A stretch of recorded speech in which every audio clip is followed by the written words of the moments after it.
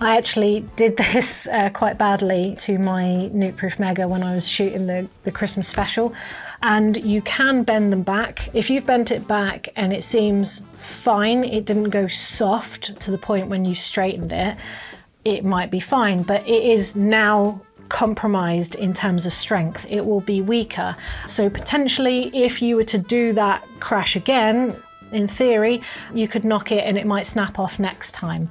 I don't think you're at a risk of it failing under normal braking, but maybe in a crash scenario it would be more likely. In the Christmas special, I bent it and it didn't quite work out, and I bent it back, and after two and a bit actual bends, it literally snapped off. So that's how much you've got to work with.